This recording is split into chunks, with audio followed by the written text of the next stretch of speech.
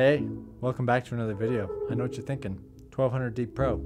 It's gonna be pretty sweet. I know there's probably been a million videos about the 1200D Pro out on the internet already, but I felt like I wanted to bring something a little different to the table that I hope you haven't seen before, and maybe a use case for this light that you haven't thought of, or you have, and maybe I'll just give you a different perspective on this light. Before I start, one disclaimer: Aputure is not paying me to do this review. They never have. Although I do have affiliate links in the description below. Please, if you could, click on those. If you're gonna buy one of these lights, it would really help out my channel because I do get a commission on that. But if you don't want the light, totally understandable. So let's get into it. So the first thing you're gonna notice with this light is it's stupid bright. Oh gosh, it's so bright.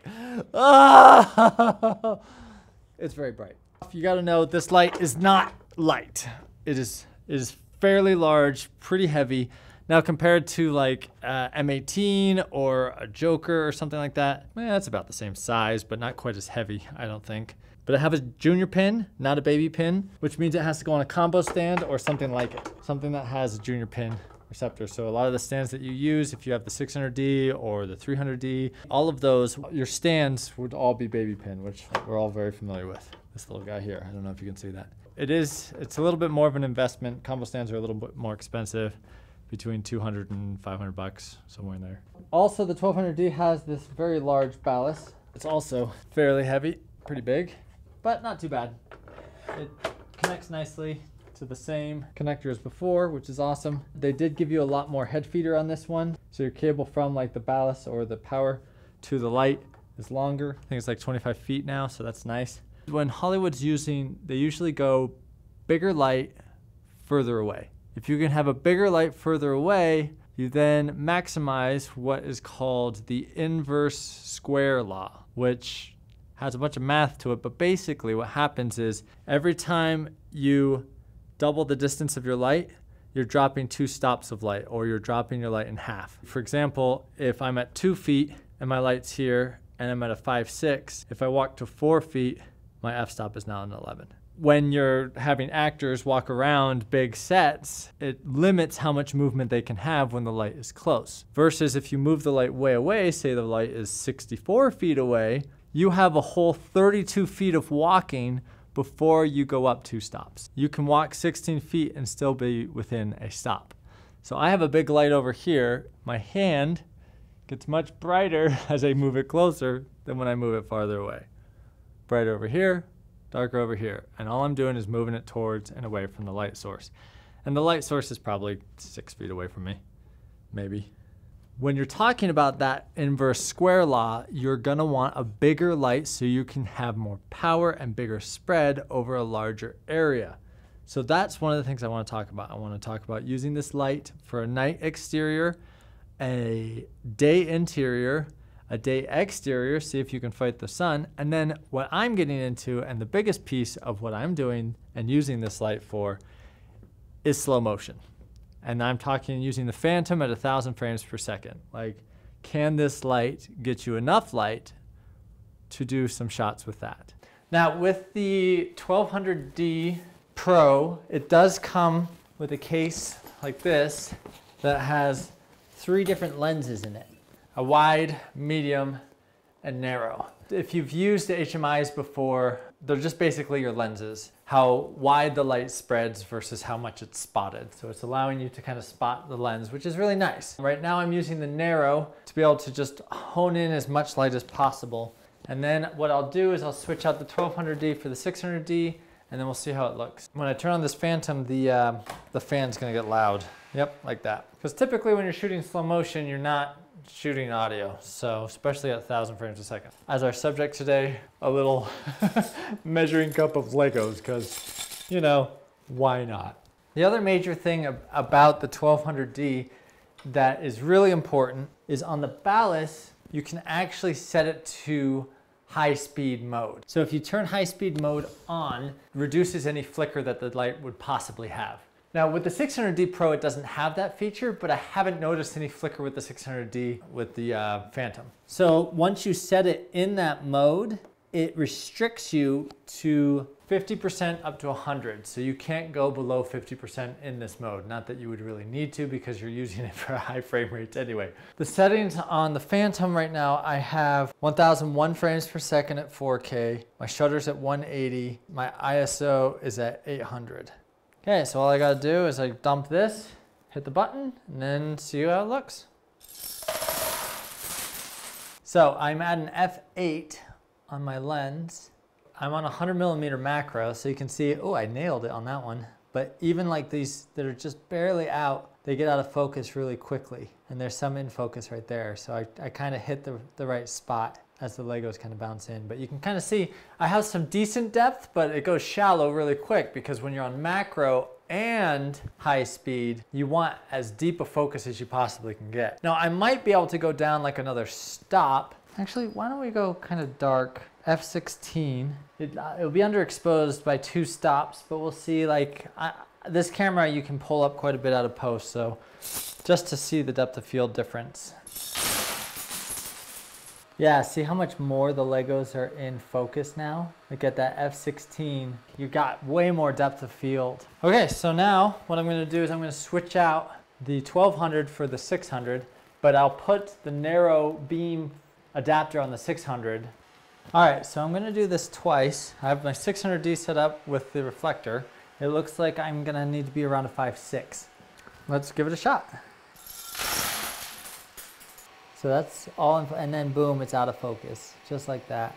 I'm actually kind of surprised at how well the 600D held up. Now granted, I'm at a 5.6. So between the 600D and 1200D, what I'm noticing is about a stop difference total. With the 1200D, I was at an 8, and that was properly exposed. With the 600D, I'm at a 5.6. So 1 stop difference so far. Now I'm gonna switch the reflector and see what the standard reflector gives me. I switched out for the standard reflector, and this lens only opens up to a 3.5, and that's just barely exposed. I would probably say lean a little more towards a 2.8. So that's a whole stop difference between using this reflector and the narrow beam reflector. Now Aputure does sell these separate, so if you want to use the 600D with these reflector set, they do have on their site, you can buy them separately, which is actually kind of cool because you could use them with any of their lights and it'll help the punch on your light. Now it will make obviously a very hot spot in the middle of the light. As you can see, this one's spread a lot more. Maybe you can't, but it is spread a lot more versus seeing like that hot spot in the middle on the frame.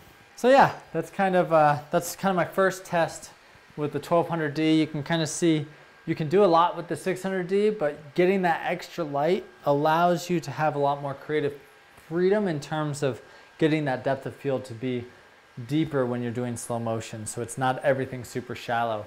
There's something when you're doing product photography that you want the whole product to be sharp and in focus. You don't want it to be shallow. And it shows higher production value when it's not shallow. So yeah, this is a very specialized, obviously, portion of it. But I mean, a lot of cameras nowadays even shoot 240 and upwards of like 240 or up to 400 if you have like a red, which, you know, you do have cases that you'll need that much light. And then if you have the chance of using a Phantom or something, having that much light really just makes all the difference. And honestly, if you're shooting more than just tabletop, you're gonna need more than just a 1200D. You're gonna need a bigger light. Anyway, let's move on to another test and check that out. So light coming directly from the window, shining directly on our model here. And then over here, I have this fog machine to kind of help give it some atmosphere, a little bit of texture, but I wanted to kind of shoot it a ways back over here. So you kind of have this almost morning light kind of feeling. You can kind of see what it looks like here without any lights. And we're going to turn on the light with just the bare bulb and see what we get. So now when I turn on the light, you can see how bright the whole place gets. The interesting thing is the window is blown out the whole time.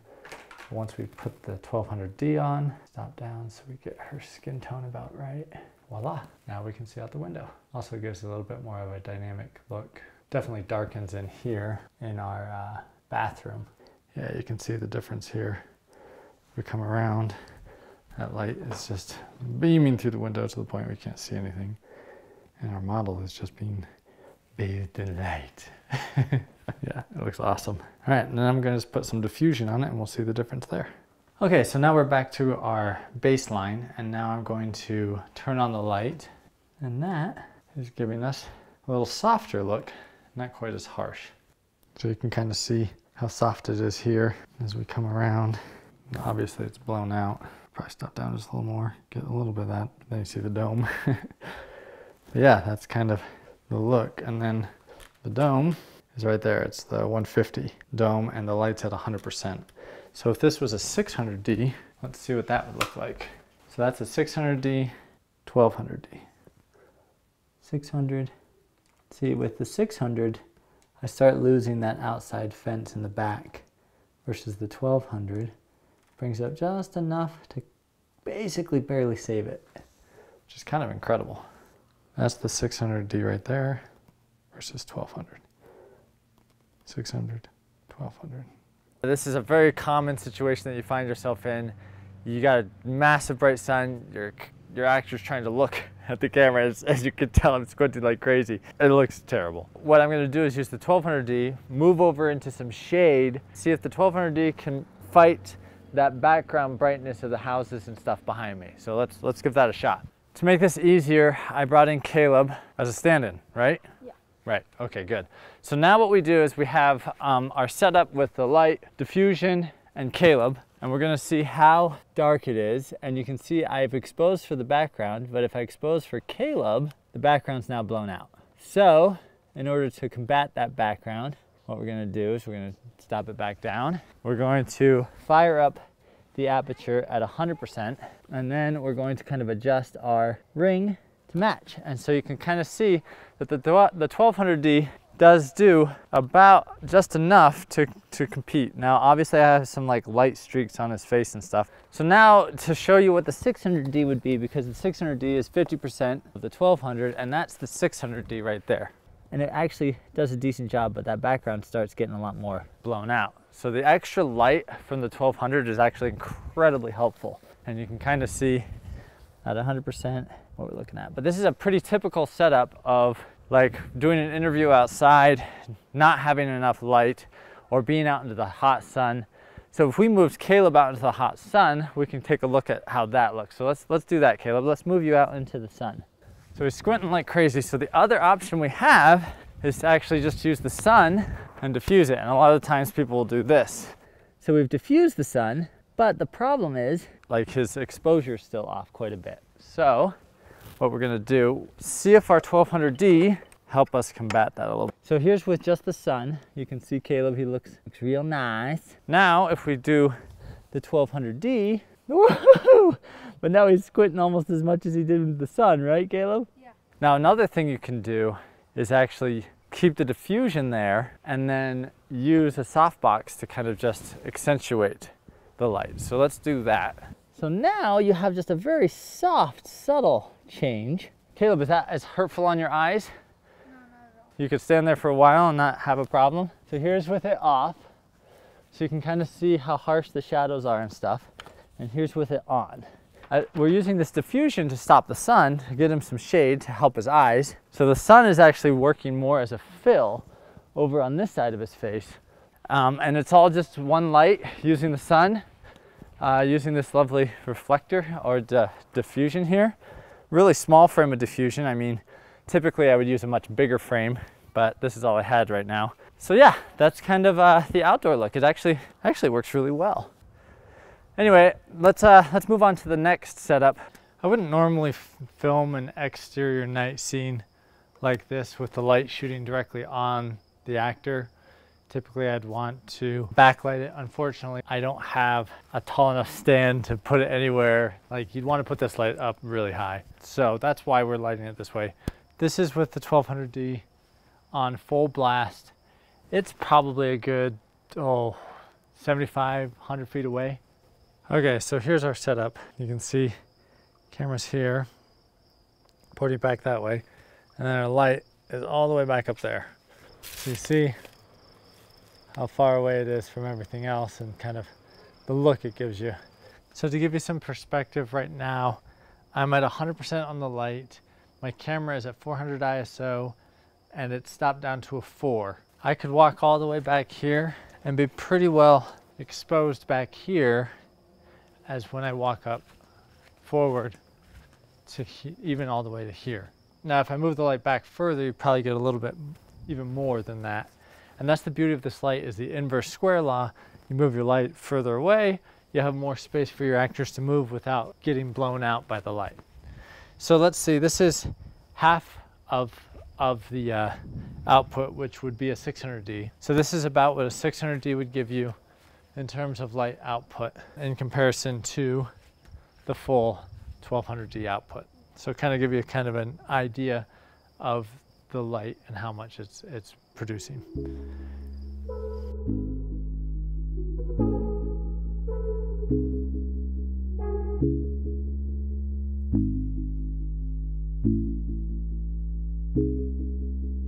Anyway, thanks for watching. I hope you enjoyed this review. I would highly recommend the 1200D if you're using it, if you're planning on using it for bigger, wider productions. 600D actually does most of the job that you'll need.